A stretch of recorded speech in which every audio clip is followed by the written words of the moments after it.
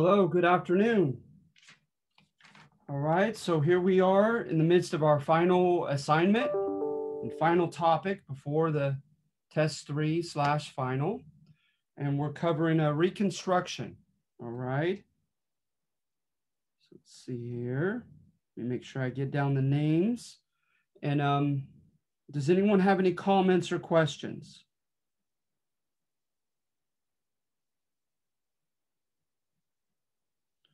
All right, so I had one. Sorry, it's Karen. What chapters is the last test going to cover?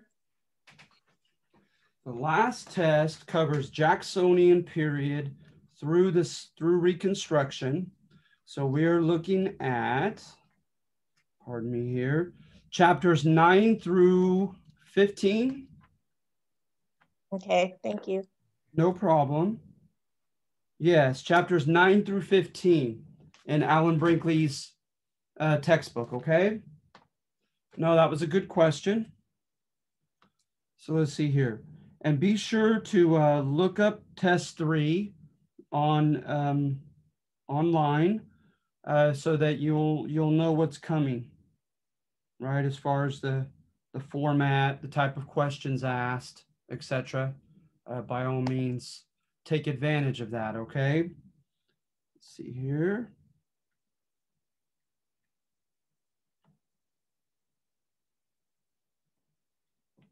Okay. So Reconstruction, right? Notice, right? Historians are going to place. This just gives you context, okay? I don't want to just go over the argumentative assignment for philosophical reasons. I want to supplement what we have in the argumentative assignment and give you surrounding context to it. But also, there's only one number on this one, right? And so note, right, like what you're looking for is think about the fact that historians borrow from sociology the notion that society or world history and society on a contemporary basis are split into at least three categories, right? Political, economic, and social. So that which you accomplish politically, right, by way of the law in particular, may or may not suffice to rectify an injustice that has also economic and social roots to it, right, for African Americans. And so, and of course, you can make laws that pertain to the economic and social realm. But notice in this argumentative piece, right, the writer's trying to make the contention that it doesn't suffice. That political rectification of wrongs, it has its place, it is necessary and vital, but it's not sufficient, right? That if you don't win over the hearts and minds, if you don't do something as far as socializing the children, and as far as the Sambo image with African Americans, and the xenophobic fear of African Americans, an absolute intolerance of social integration with African Americans, intermarrying with them, eating at the same table, etc. Right? Then you're going to have some issues. You're going to have some problems that likely will not be uprooted by mere laws. Okay, so think of that when you keep that in mind when you read the Reconstruction argumentative piece. All right, and contending that political rectification of wrongs is great and all, but it's not sufficient. Okay, so keep that in mind. And then you also ask the question, what about motives, right? Does it eventually, backfire on you or prove to be insufficient when laws are implemented perhaps with the wrong motives behind them? And so just something to chew on, okay? And so with the basic facts, I'm not going to go point by point here, okay? But notice, right, that we're dealing with like unresolved legacies at the end of the Civil War, right? That which was still considered a problem that needed to be addressed long after the Civil War ended, okay? So for instance, let me make sure I get all the names. I see a couple new names here. So the obvious one is racial prejudice, right, and racism. And so with prejudice, right, like the words prejudge kind of inherently within that word as a conjunction, they you prejudge like by way of the Sambo image, right? You had in the midst of long before the Jim Crow laws and the antebellum period, and even before that, you had things like the theater, literature, etc., in which, like with the minstrel shows, where they would propagate a very negative image of African Americans, right?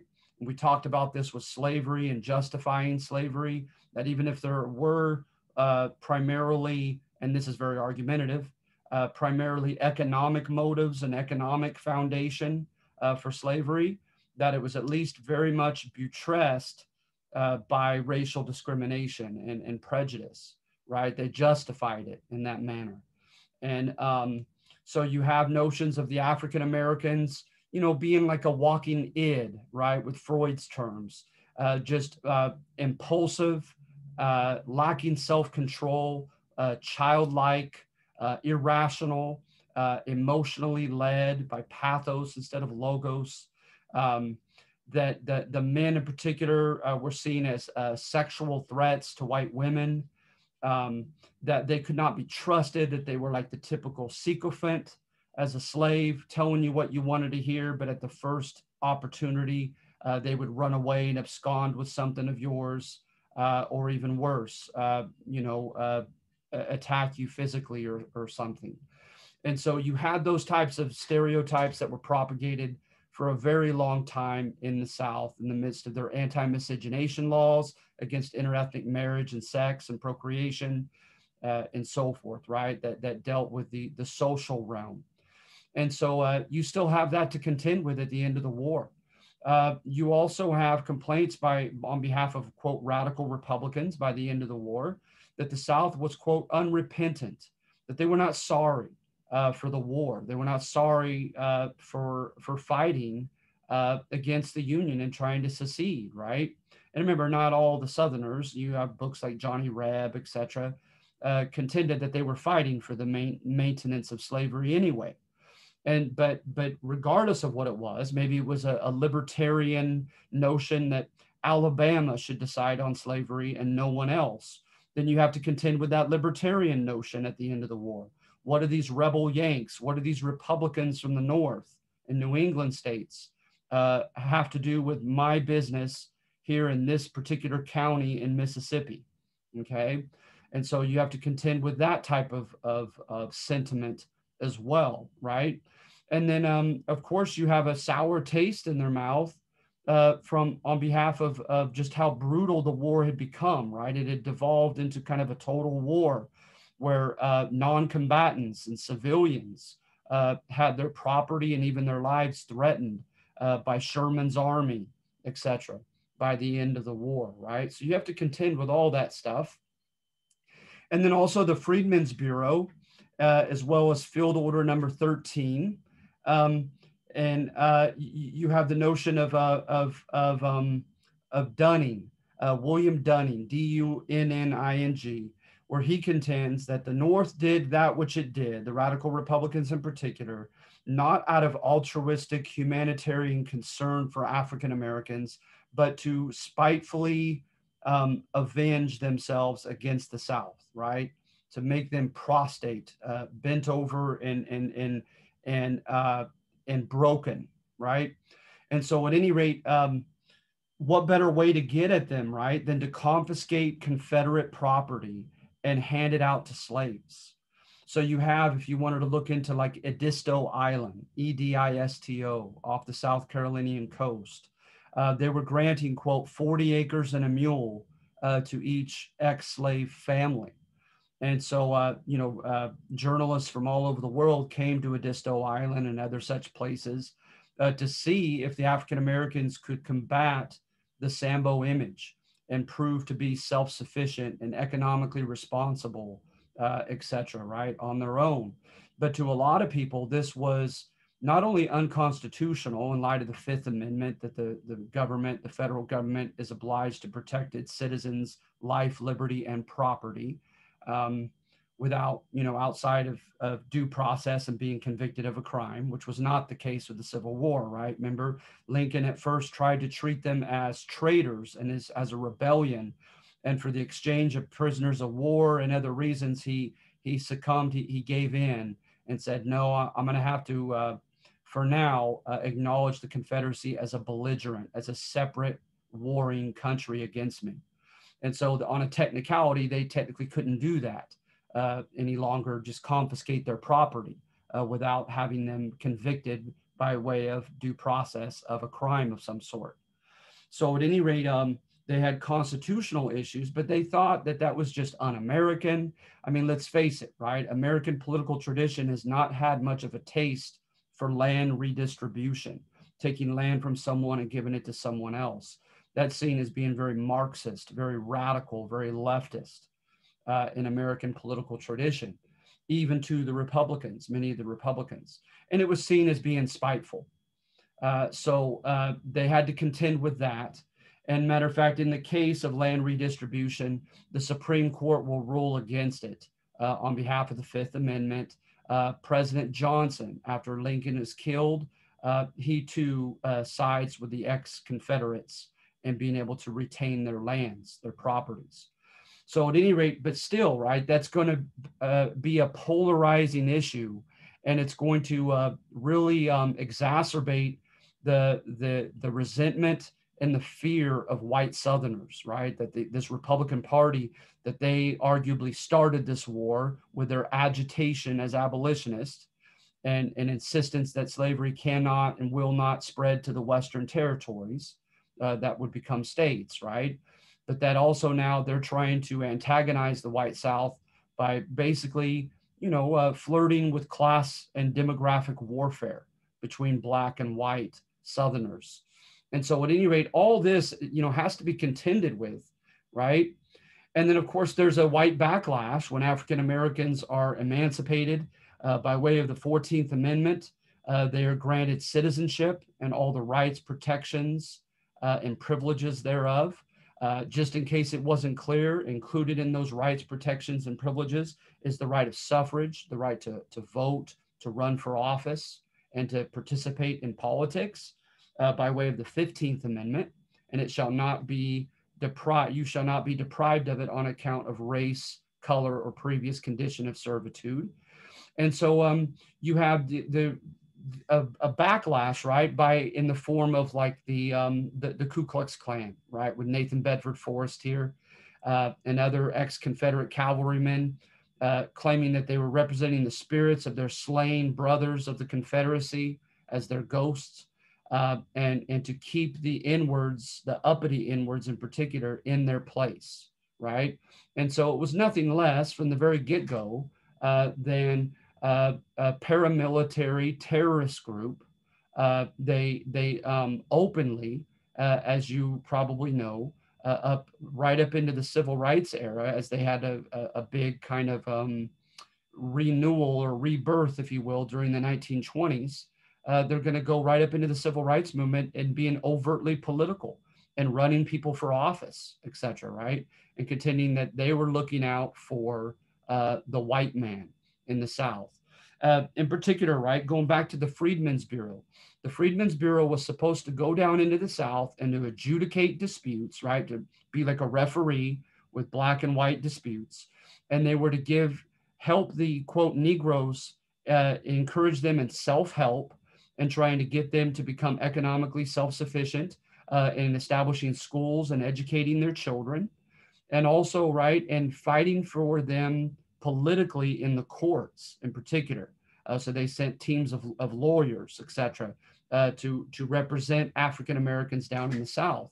Well, President Andrew Johnson, who was chosen as a vice presidential candidate, arguably to balance the ticket of Abraham Lincoln and to conciliate the Democrats in the North that were against the war, known as Copperheads, he put this racist white Southerner of Tennessee as his running mate, because he remained loyal to the Union and to try to conciliate the opposition that he was not a radical abolitionist.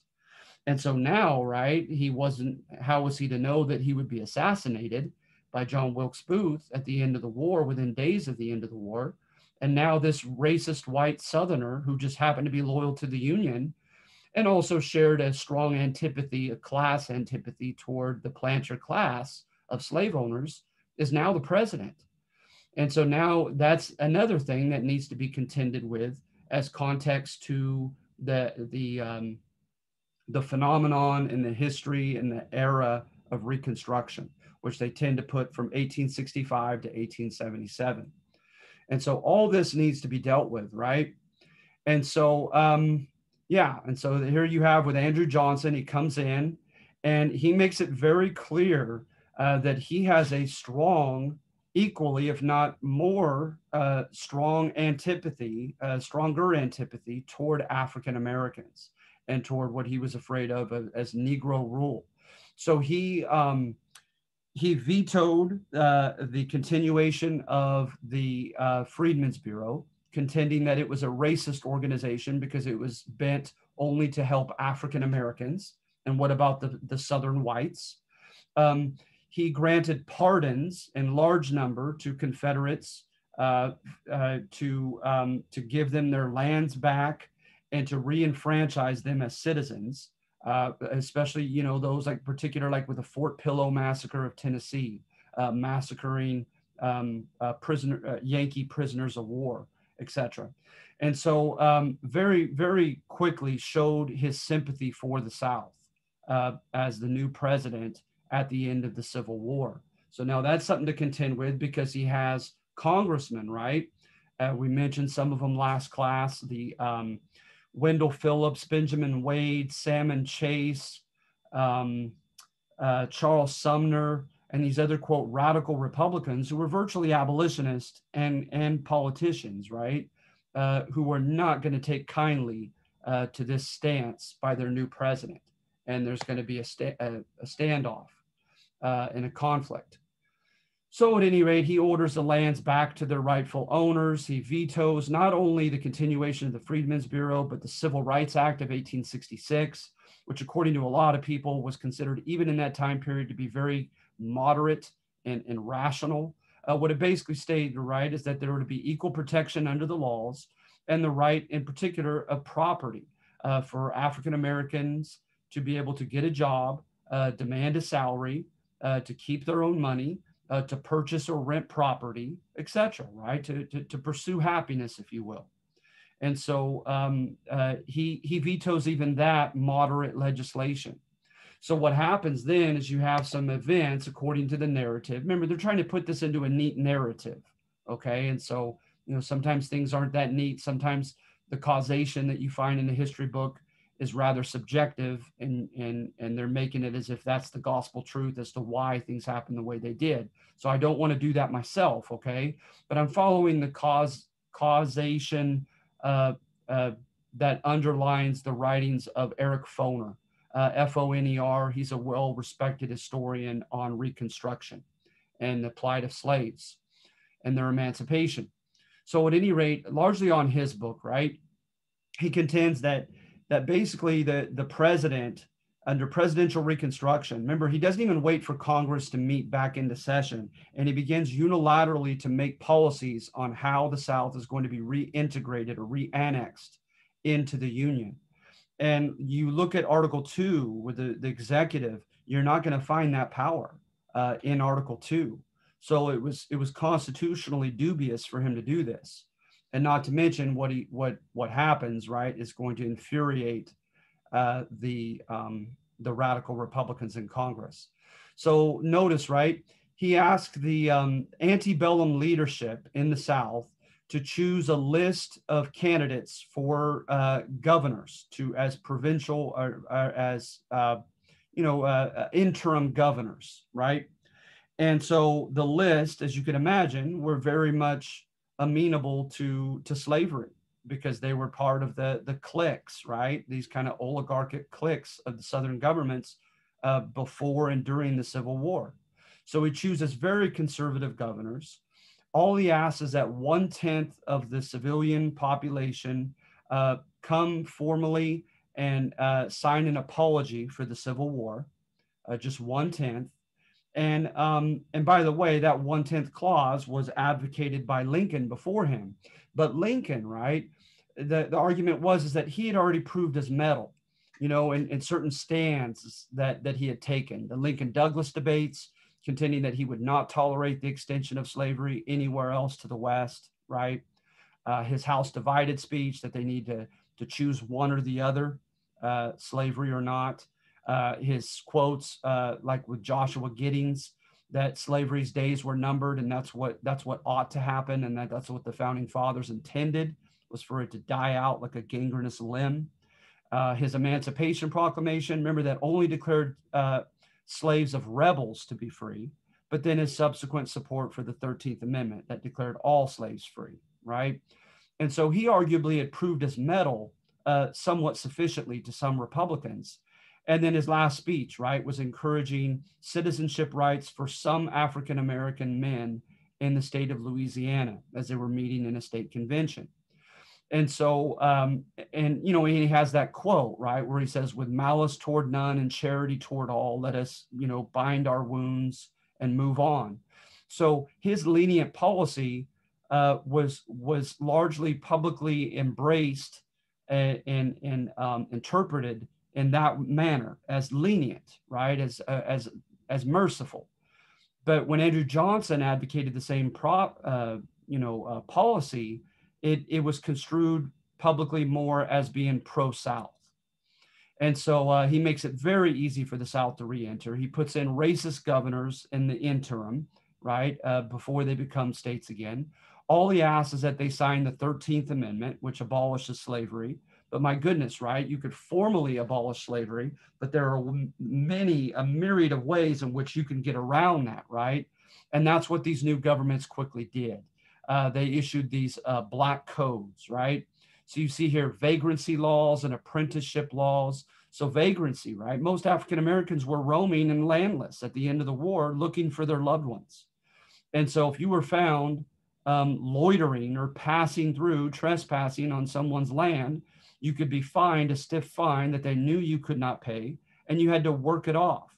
And what do you know? Some so-called benevolent planter, oftentimes they would give first dibs to your ex-master, would offer to pay your fine for you, and you had to work it off on his plantation. Apprenticeship laws stated that they could not enter many of the artisan jobs, many of the skilled work jobs. They were strictly forbade from doing so.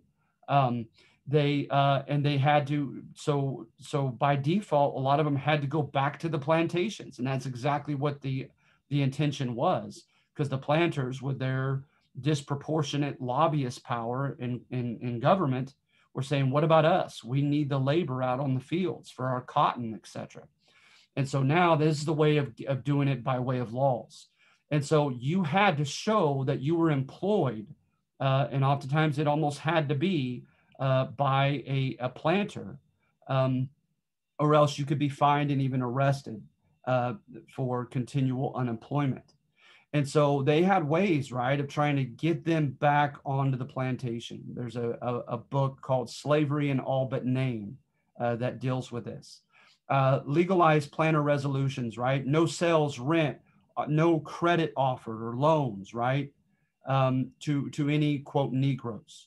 They could not congregate in numbers larger than 50 or 100, right? They weren't trusted to do so. They couldn't carry arms with them. And you can imagine the violence that was suffered by African Americans at the end of during and at the end of the Civil War, right? Matter of fact, one case, and by the way, all the juries were all white, the judges were all white. And there's in Eric Foner's book, he gives a sad stat. I want to say it's 500. Don't quote me for sure, but I believe there were at least 500 cases at the end of the Civil War in Texas alone of someone going to court facing a charge of murdering a black man. And there was not a single conviction in any of those cases. The white judges and juries exonerated them. And so no justice was meted out, right? And the Freedmen's Bureau attorneys and others were furious about this and insisting that they have separate Freedmen's Bureau court systems. to which the African American population could appeal. So at any rate, all this is going on, right? And so what the Republicans did, amongst other policies and kind of MOs that they followed, is they quote waved the bloody shirt, and they told their constituents, right? What did we just fight the Civil War for? We just lost over 300,000 boys in this war, and for what? The South hasn't changed one bit. They haven't done a darned thing, to fundamentally change. And so our boys up to this point have fought for nothing. They have fought in vain. And it seems to have been relatively effective in 1866 as an election type of method, an idea. So at any rate, yeah, so you see all this terrible stuff happening, right? So then Congress issues a committee on Reconstruction in the Senate. They find cases of a New Orleans riot where 37 politicians were murdered, meeting in a convention in Louisiana, and they were contemplating enfranchising or giving citizenship rights to some Black men. You had a case in Memphis, Tennessee, where two horse coaches collided. One steered by a Black man, another by a white man, and it devolved into a bloody riot. And then you had letters of Republican Yankees who had traveled down into the South to investigate, and came back with nothing but negative news about how unrepentant the white South was, about how there was no recourse to anything that approximated social justice for African Americans, and that things were basically the same as in the antebellum period, et cetera, et cetera. So in 1866, there were new congressional elections, and an overwhelming majority of radical Republican candidates were elected into office. So I think you know where I'm going with this. Now they can numerically override by 2/3 majority the vetoes of the racist Southern president. And that's exactly what they began to do. And they also impeached him. And so they instituted Reconstruction, known as Radical Reconstruction, Congressional Reconstruction, and to Southerners, white Southerners, also known as Negro Reconstruction. Because what happens here? So notice they put the South into 5 military districts, every state except Tennessee, because Tennessee had cooperated earlier on. And they gave them power to declare martial law. And that's going to happen at one point under Ulysses Grant's presidency next, in which he is going to declare martial law at times in limited fashion against the KKK. And so you're going to have, bloody fights between Yankee troops and rebellious white Southerners during Reconstruction. You have, let's see here, 1/10 pardon requirement was repealed. Now they had to approve not only the 14th Amendment, but the 15th Amendment. And look at Article 2 on the 14th Amendment, on oath violations. If you had promised to uphold the Constitution, remember, in any capacity, that's in the military, that's in a political office, and who tended to monopolize the military officer positions and the politician positions? Those who were a part of or represented as a lobbyist the planter class, the well-to-do slave-owning class in the South, right? If you had done so and then supported the rebellion, you were to be disenfranchised. You were to be stripped of your citizenship rights for 2 years. So now, right, the cream of the crop, if you will, right, the oligarchy of the pre-Civil War South is now disenfranchised for 2 years. And so now at this point, de facto, right, you're going to have a lot of people who were Union Whigs, who were, not necessarily anti-slavery, but they were kind of anti-planter class, and many of whom stayed loyal to the Union during the war. You're going to have white Republicans known as scalawags or like traitors who chose the Yankee Republican, quote, Negro Party that freed the slaves. And they're going to constitute evidently numerically the majority of politicians that are now elected after 1866. And then you're going to have the infamous carpetbaggers, whom many historians contend have been wrongly given a bad name. The idea, right, with the carpetbaggers is that they were parasites coming down to take advantage of the war-torn South to enrich themselves predominantly. So a lot of Yankees moved down into the South at the end of the Civil War, and they were Republicans. And then also, of course, the freedmen and African Americans, the freedmen who had been emancipated and once had been slaves, and African Americans in free African American communities like Charleston, South Carolina, New Orleans, Louisiana, etc. So at any rate, right, at this time, you were going to get, what is it here? Let me look at my facts. Over 600 state assemblymen and 16 congressmen, including 2 senators, that were African American, that are now for the first time politicians, elected politicians in cities, right? Like Little Rock, Arkansas, Beaufort, South Carolina. You're going to get a majority of local government officials who were elected into office and are Black, right? Including mayors, policemen and sheriffs, judges, land commissioners and surveyors, right? Etc. So you could imagine, remember the whole idea of Dunning's thesis, how the white South is going to feel that way, right? That now the white Republicans in the North are just sticking it to them. They're kicking them while they're down. They're using the Black man to gain an ally, to gain their votes, right, in collaboration in Congress, and to punish the white South. And remember, some of the radical Republicans were unapologetic about that. And they contended that, hey, they don't have to be either or, it can be both, that they could have both altruistic designs to help out African Americans and also kind of vindictive designs to deal punitively with the white South and put them in their place. And I think of Thaddeus Stevens as an example of that by his own, his own tongue. So you see some of them here, right? Hiram Revels, that's Robert Elliott, that's Francis Cardoso. And so some of the well-known African-American politicians. So like I said, I would recommend Eric Foner's books on Reconstruction. I would recommend a classic by W.E.B. Du Bois, Black Reconstruction in America, as a couple examples that you might be interested in if you wanted to engage in further reading on this very interesting topic, okay, of Reconstruction. So this was considered no less than revolutionary, right, for a couple years with so many Black politicians.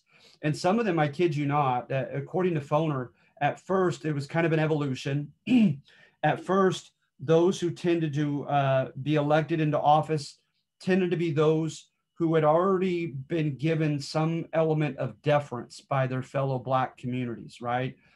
So a lot of like preachers, artisans and skilled workers who form the minority exception of being able to have such a job, right? And shopkeepers, et cetera, in some of the Black enclaves.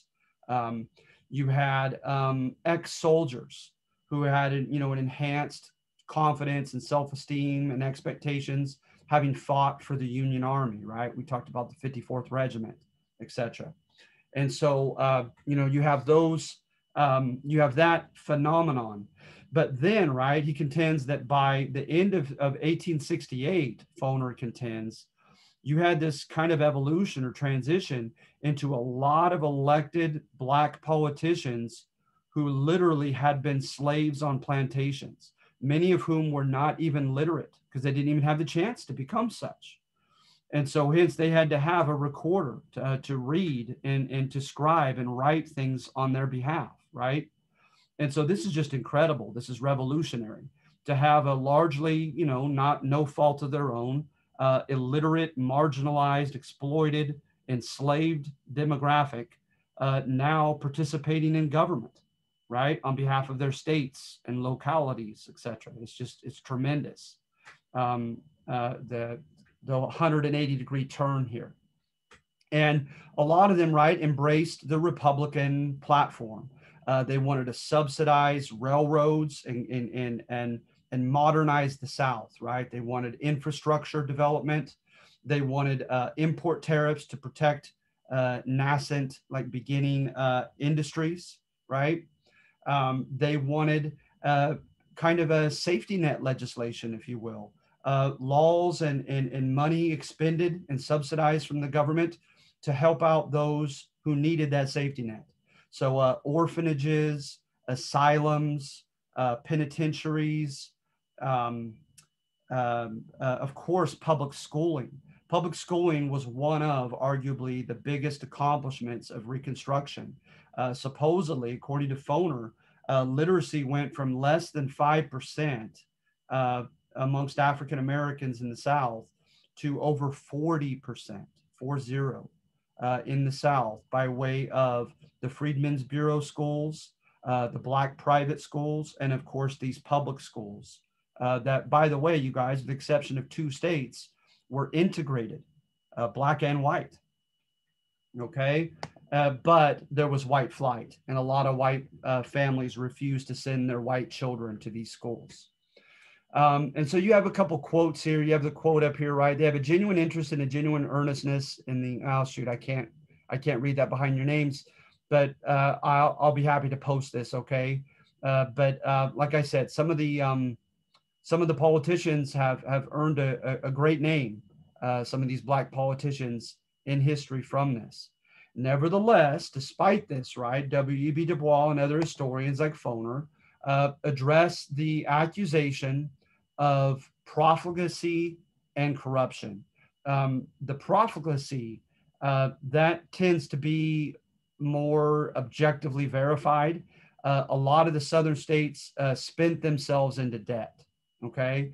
But just imagine the hole from which African Americans are trying to climb, right? As far as, like I mentioned, with some of the safety net legislation and some of the works of creating a new South. They just literally didn't have the funds to do such.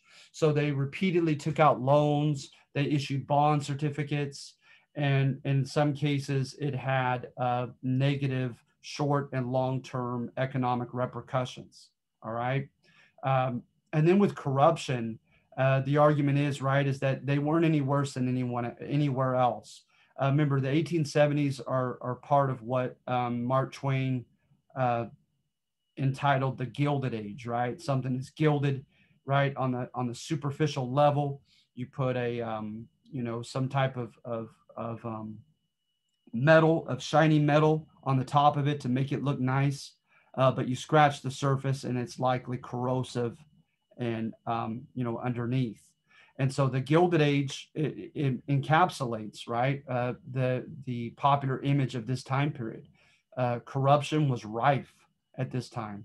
So you have things like graft and bribery, right? People, right, like nepotism, giving jobs out to family members and friends, taking bribes for someone to have a contract with your local government to provide, the whatever it is, the water, the utilities that are coming up in the 1870s, garbage disposal, whatever it might be, construction, and then also inside information, right? Knowing when and where development is going to occur, and use that inside information from your political office to purchase that land and basically flip it, wait for the property value to skyrocket, and then sell it for profit. Things like that were happening, indubitably. But the argument is certainly not anymore amongst Black politicians in the South than they were everywhere else in the country, for that matter. But the press is going to run with this, going to contend that the quote Negroes are like children who have no knowledge of politics and government and political science, and are mismanaging the state's funds, enriching themselves at the expense of the white folk, etc.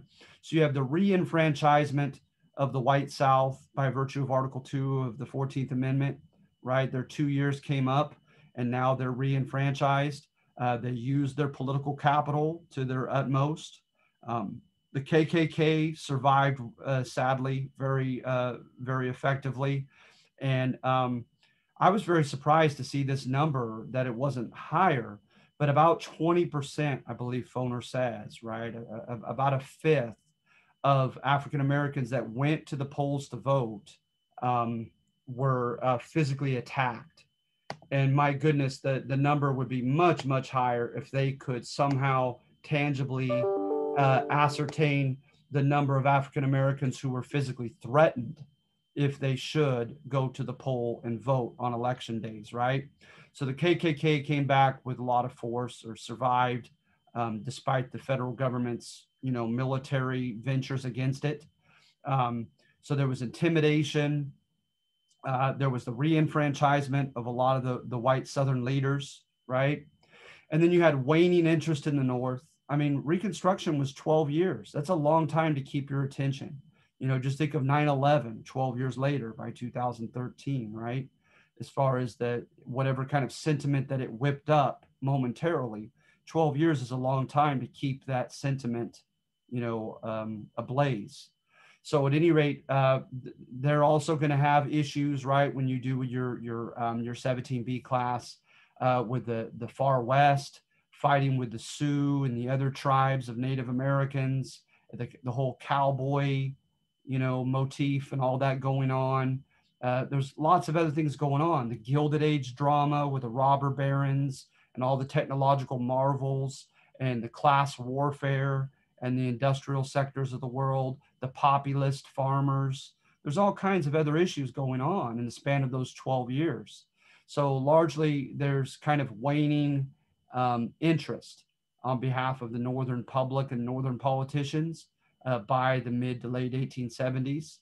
And then ultimately, and this is far from an exhaustive source of reasons why Reconstruction failed, but these are the main reasons that are usually put down in the history books. And then ultimately you had a compromise on behalf of a presidential candidate, Rutherford B. Hayes. No one won a majority of electoral points, only a plurality.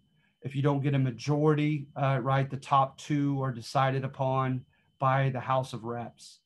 And so in doing that, supposedly Rutherford B. Hayes made a promise that to the Southern reps that he would evacuate the South, remove the Yankee troops, and leave the South on its own virtually, right? Should they choose him as the presidential candidate instead of Samuel Tilden. And so that's exactly what they did, and that's exactly what he did. He evacuated the South of Yankee troops, and then the South is going to circumvent. It's going to go around the civil rights legislation and the 13th through 15th Amendments. And they're going to have grandfather clauses. They're going to have poll taxes and literacy tests. They're going to gerrymander where they manipulate the districts. They're going to do all kinds of manipulative schemes to disenfranchise African Americans, but not strictly on paper, right? They were smarter than that, than overtly stating Black people cannot do such and such. And so these are going to be known as the Jim Crow laws, right? And they're going to have to, I don't know if you would say start from scratch, but they're going to certainly have to finish this job during the civil rights movement in your 17B class, right? In the 1950s and 60s. All right, so are there any questions about the general narrative of Reconstruction?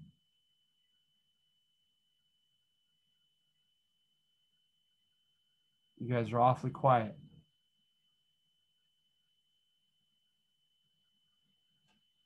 All right, so if there aren't any other questions, you guys, that's all I have for today. So it's just one section, and this is your last assignment.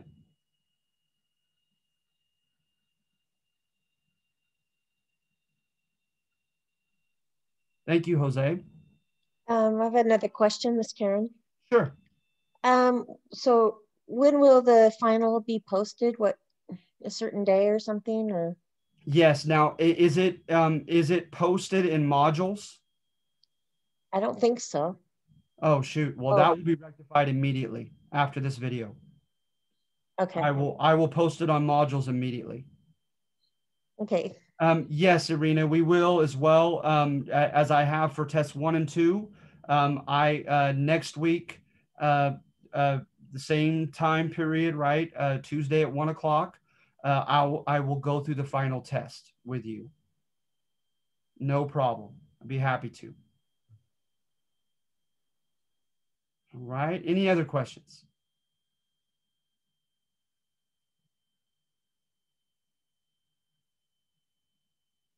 You sure? Speak now or forever hold your peace. Thank you, Karen. Okay. So yes, I will. I will post test 3. Please look at it ahead of time by all means. Okay. And you guys will do well. You do very well on these. Okay. Okay, good. If it is posted, that's great. I'll double check as soon as I'm done with this video. But yeah. All right. And this is it, you guys. We're almost finished. So congratulations. You're pretty much there. You're right at the finish line.